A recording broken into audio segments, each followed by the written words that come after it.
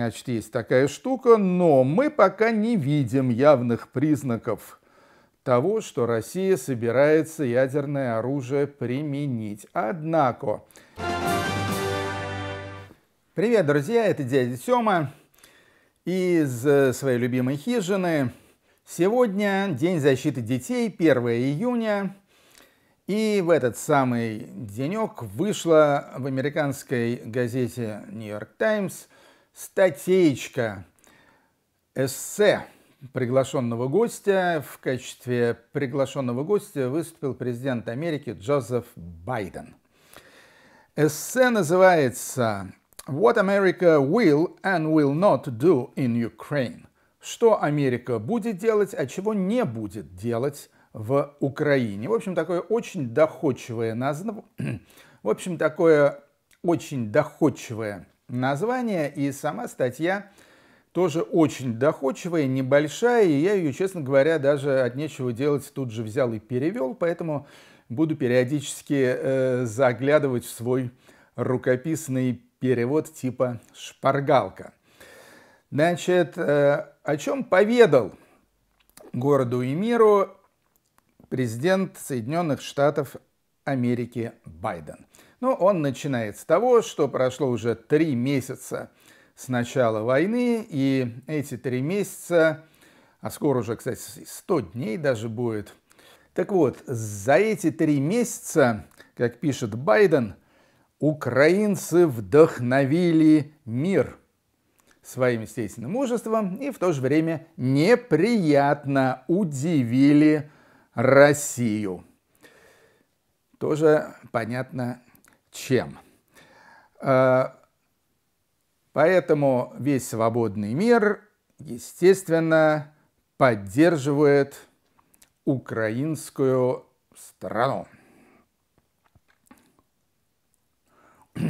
Ну и поэтому, естественно, весь свободный мир поддерживает тех, кто его вдохновляет, вот и сильно, соответственно, выступает против тех, кого это неприятно удивило, то есть Путина и его компанию. Дальше Байден пишет: «Хочу прояснить.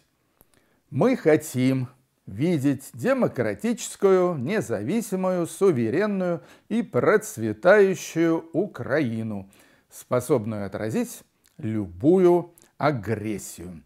Дальше он цитирует Владимира Зеленского, президента Украины, который сказал, что окончательное решение войны с Россией будет лежать в области дипломатии, в области, значит, каких-то соглашений.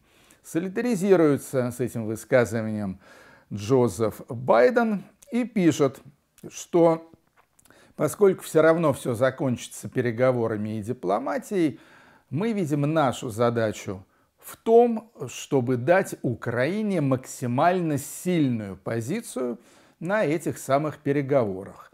Ну а что значит максимально сильная позиция? Значит, что надо побить Россию на поле боя. Каким образом можно получить эту самую сильную позицию? Ну, во-первых, это санкции против России, которые действуют весьма серьезно и которые, как пишет Байден, это самые жестокие санкции, которые когда-либо вообще применялись в отношении страны с крупной экономикой, ну, как Россия, например.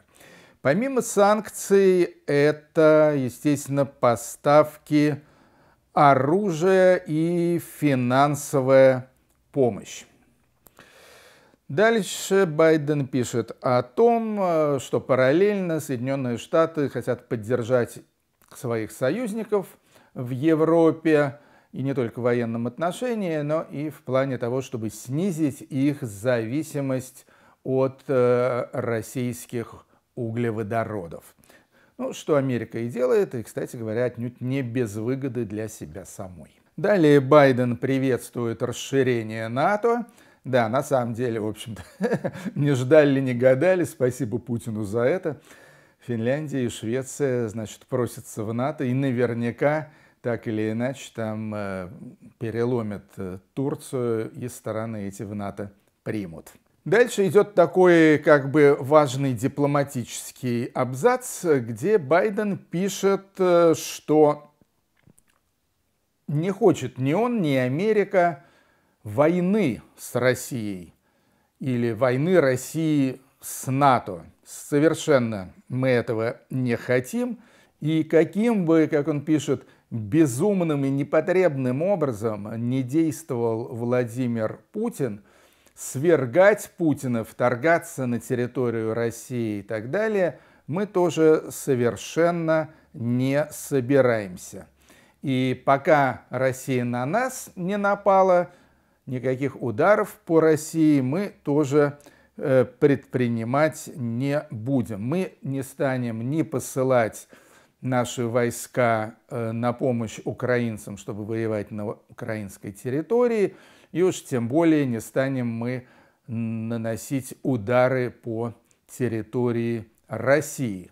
Ну, понятное дело, это такая, в общем-то, успокоительная риторика, вот, которая, по идее, должна, значит, дать России понять, что в действительности все может быть и прямо наоборот, если, ребята, вы станете залупаться. Точно так же пишет Байден о том, что мы не будем специально затягивать и углублять эту войну только с тем, чтобы Россию погубить. Ну, опять же, тезис такой успокоительный. Не думаю, что в нем не содержится ни грана лукавства. Скорее всего, содержится. Потому что, ну, понятное дело, что путинскую Россию погубить – это благо. Точно так же, как было бы благом погубить любую фашистскую диктатуру. Но это я уже от себя добавляю. Естественно, Байден использует гораздо более дипломатичные выражения. Дальше очень важная фраза. Пишет Байден о том, что он руководствуется принципом, что никаких решений по Украине без участия Украины не может приниматься. И ни о каких территориальных уступках со стороны Украины речи идти не может. Это прямой ответ всяким придуркам типа французов, немцев и так далее, которые, да, кстати, и некоторых американцев тоже, которые призывают к тому, что вот, чтобы прекратить там этот ужас, кровопролитие и так далее, вот пусть Украина отдаст вот то, что России надо, и все, а мы в дальнейшем будем обеспечивать ее безопасность. Вот Байден, я считаю, это одной из самых важных, хотя и не самых заметных частей его статьи. Байден явно совершенно не подписывается на эту точку зрения, что очень хорошо.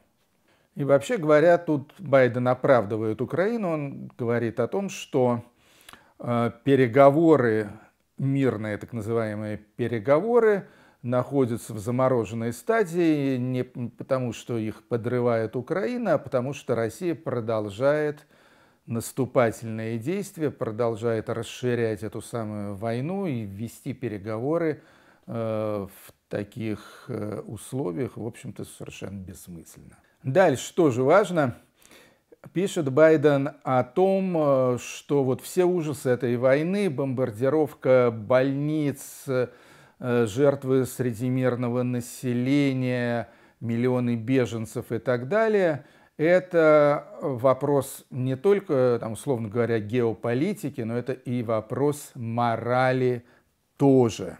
И тут я прямо цитирую: если Россия не заплатит heavy price, то есть такую большую цену за все свои злодеяния, то этим она вдохновит других агрессоров.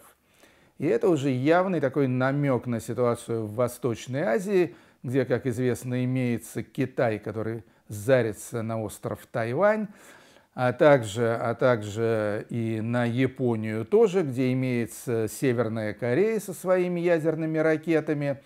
В общем, сделал такое тактичное предупреждение возможным азиатским, ну и, может, каким-нибудь там еще агрессором. Ну и, соответственно, если за Россией, пишет Байден, потянутся и очередные, значит, эти кровожадные агрессоры, то это вообще подорвет мировой порядок, это подорвет просто абсолютно все законы, по которым сегодня существует мир и человеческая цивилизация. Потом он говорит о ядерном оружии, что да, значит, есть такая штука, но мы пока не видим явных признаков того, что Россия собирается ядерное оружие применить. Однако даже ядерный шантаж, размахивание, как пишет Байден, этой ядерной дубиной, вот это крайне безответственно и опасно. Ну, а если вдруг все-таки Россия на это дело осмелится, то, пишет Байден, любое и в любом масштабе применение ядерного оружия, то есть все равно там тактическое там, или какое, оно абсолютно недопустимо и приведет к суровейшим, слово severe, к суровейшим последствиям. Ну, каким последствиям, понятно, только вряд ли мы уже сможем эти последствия в полной мере оценить. Ну и в заключении, значит, своего эссе Байден его закольцовывает, говорит как бы о том же, с чего начал, что Америка стоит за Украину твердо, потому что, как он пишет, мы знаем цену свободы. И когда мы видим, как враги свободы нападают и притесняют суверенные страны, то мы не можем промолчать, и мы обязаны дать сдачи.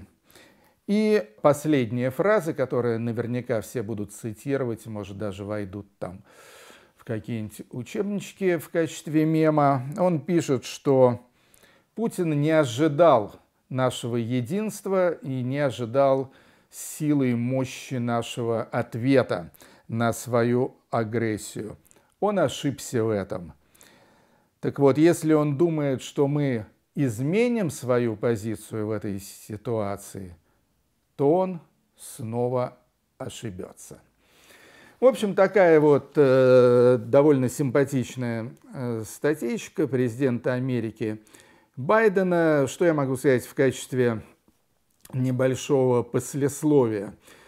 Интересно то, что Байден вообще тут ничего не говорит о самой по себе России. Он говорит только о России как о стране-агрессоре.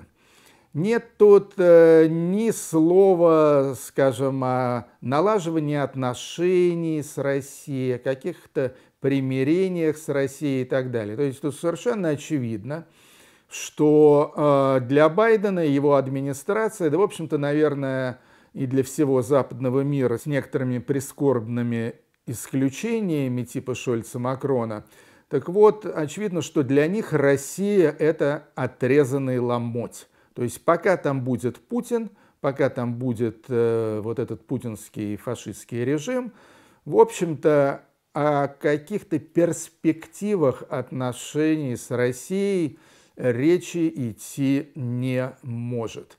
И, в общем-то, это правильно. Это правильно, это хорошо, но с одним «но». Все-таки в России имеется оппозиция, имеются люди, которые находятся в России в качестве политзеков, в том числе и просто в качестве людей, которые в ужасе от происходящего. Вот. Ну, будь я Байден, я бы все-таки передал бы им привет. Вот. Но если не передал, это просто лишний раз говорит о том, что вот всю эту чертову чумную территорию, этот чумной барак современного мира, в общем-то, прочий современный мир готовится списать в утиль абсолютно и бескомпромиссно. Вот такая маленькая политинформация от Джозефа Байдена в моем переводе и с комментариями. Это был дядя Тёма. Всем пока, слава Украине! Подписывайтесь на канал, ставьте лайки, делитесь с друзьями.